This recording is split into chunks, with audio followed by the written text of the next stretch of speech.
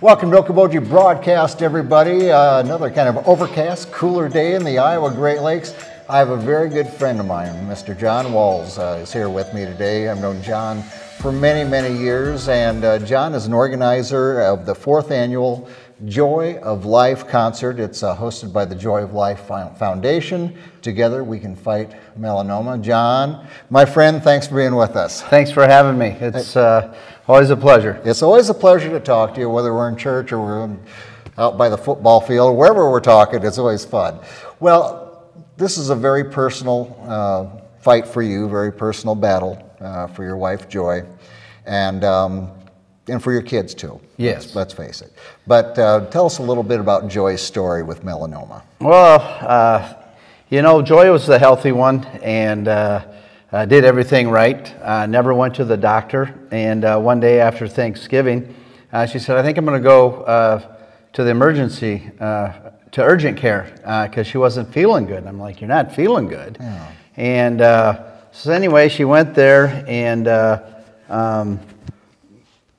diagnosed some stuff, and about a week or two later wasn't feeling any better, and sort of the same thing. And so finally we just asked for some more expert advice, and they thought maybe that she had ovarian cancer. And so we got down to Des Moines, who was supposed to be one of the best ovarian cancer doctors. Sure. And they said, yeah, they think it's ovarian cancer, but just like anything, you never know until you get inside there and do that. So they said, we're going to put her into the hospital and go in and do a biopsy and make sure. And so they did that, and when they came back with a biopsy, they found out that it was a metastatic melanoma, which meant it was spread throughout her whole body, and melanoma is a skin cancer. Right.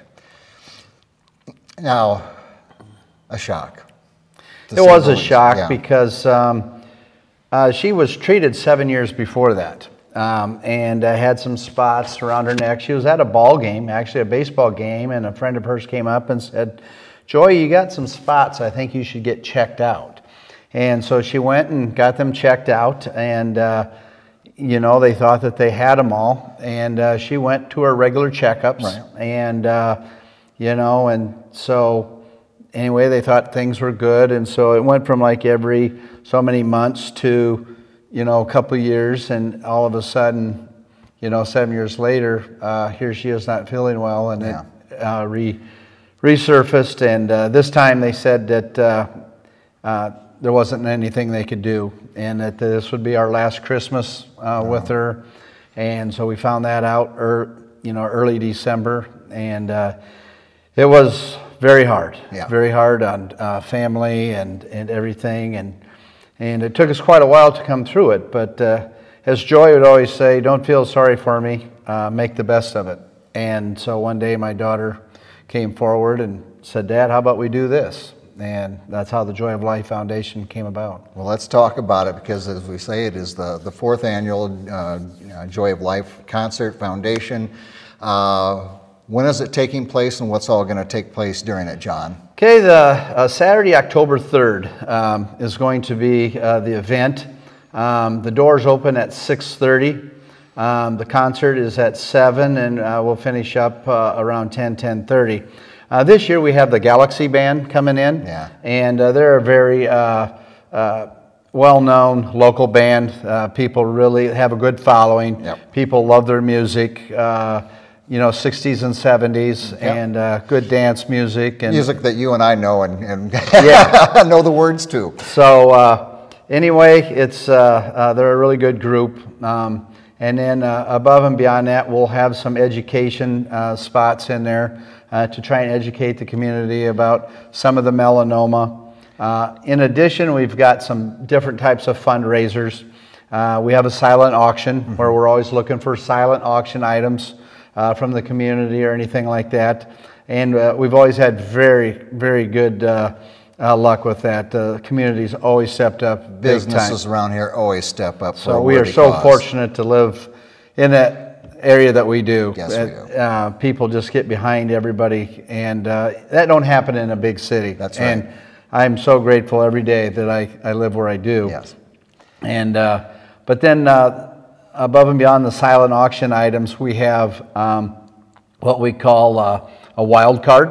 Okay. And so we sell a card for like $20. Okay. And then you will come out and we may call out a suit. And if you have that suit, have a seat. Or we may call out a color or a number. Okay. Then we keep going until we have one person standing, and they are the winner of that particular prize that we have selected for that event. That's a fun way to do it. Yeah. Something a little different than I've seen. I like that. And we have one other that's a little different. It's called heads or tails, and we sell beads.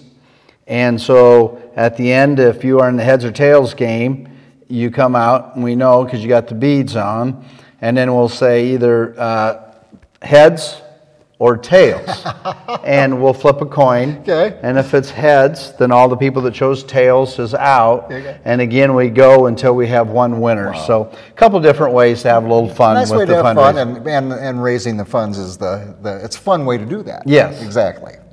So, and now you've got, we talk about, and we're celebrating Joy's life, and she was such a special young lady, but we're educating people. Yes. On melanoma, the yearly checkups. If someone says something like that, you should get that checked out. Don't mess around. Go in and get it looked at. Well, I have heard, the local people and the places that do checkups say that since Joy's death, we've had more people getting their skin checked than they ever have before. And isn't that a wonderful feeling that, it's not a defeat, it's a victory. It's making meaning to Joy's life. It is. It's getting that word out there. And, it's something you should do annually. Yeah. It's hard. People live busy lives, and it's like, well, it's one more thing to do.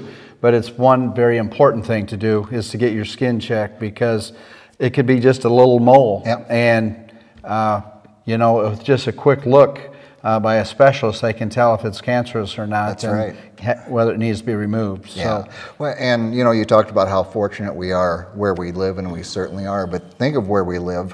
What do we do in the summertime? We're on the lake. We're in the cornfields. We're on the golf courses. We're on the trails. And if we're not putting on sunblock, and I'll admit, sometimes my wife, who's in the skincare business, has to scold me.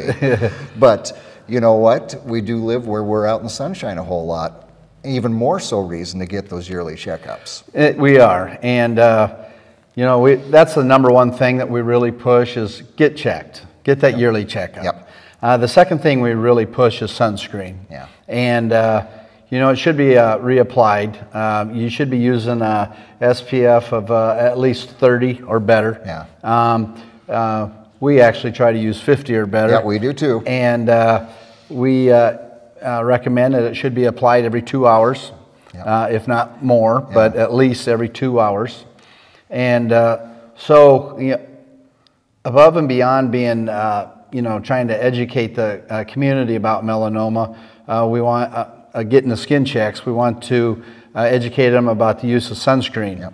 And so many times people go somewhere and they forget their sunscreen. So we've come up with this sunscreen dispenser. Yes. And we have 100 women who care, who helps us keep these going as well, the maintenance. But that's what a lot of the money goes for, is to buy new sunscreen dispensers, to buy the sunscreen that goes in the dispenser. Right. And then I would say probably one of the most expensive things is the batteries to keep it going. Oh, sure. And so they either mount to a building or a post, or we have a stand that it comes on. Okay. But we are currently in 5 different counties. Really? Okay. I can't tell you the exact number, but I know we're up somewhere around 150, 200 of these in 5 different counties. Yeah. Wow. That's amazing. So we're currently in Dickinson, Emmett, Clay, Palo Alto, and Osceola counties. Okay. Boy. And with more to come, I'm sure. Yeah. So the whole thing, again, is to, try to get more and more out there. These sunscreen dispensers are actually all over the world, but we are the first ones in Iowa to have these. Yeah. And so we get more and more questions about them. And the first places we like, anyone's welcome to put one up. All you got to do is call us, and we'll try and get one in your area. But the areas that we really try to hit are like your public beaches, right, ball fields. Yep. Somebody might come to a ball field and run out or forget. The places where you're going to be in the sun for a long period of time and need the sunscreen. Yep. Them are the places we like to try and get them to. Exactly. Well, what a great tribute. And you know what? They always say if you can change the life of one person, and think of, like, say, the number of people that have gone and gotten their skin checks since Joy's passing, the ability to use sunscreen to protect your skin. Yes. These are great, really great tributes to her, and what a great benefit for people in our 5 counties, and I'm sure it's just a spread. Well, if anybody that knew Joy, her name fit her very well. She was just a joy to be around. Yes. But she never wanted any publicity or anything like that. She did everything like behind the scenes. Yeah. And so we thought this is sort of a neat way to do something behind the scenes that also, is sharing something about the loss of her life, but maybe can save someone else's life. That's right, absolutely. Well, again, the event is on Saturday, October 3rd, and we're here, I guess I haven't mentioned, we're right here in the Dickinson County Fairgrounds, right outside the Expo building. That's where it's going to be held. 7 to 10:30 there on October 3rd. Doors open at 6:30, and music again is going to be provided by Galaxy. We got games. You got the burn unit food truck's going to be available here too. Yes, that was the first year last year, and that was a hit. So Okay. If you're in a hurry, you don't need to grab dinner. We'll have dinner here. Yeah. And everybody was really pleasantly surprised on how good the food was. So. Fantastic. But when I get good food, I'm always happy, John. That's part of it. That's all part of it. But it's a great night to raise funds to fight melanoma. That's what it's all about. Do yourself a favor. Get that yearly check. Wear that sunscreen, and you'll be contributing to the joy of life all by yourself when you do that as well. Okoboji Broadcast with Jeff Thee is brought to you in part by Pure Fishing in Spirit Lake. Last Touch Painting and Cleaning, providing interior, exterior, and house painting and professional cleaning services in Spirit Lake. Okoboji Mattress Company, 1 mile west of the junction of Highway 9 and 71 in Spirit Lake.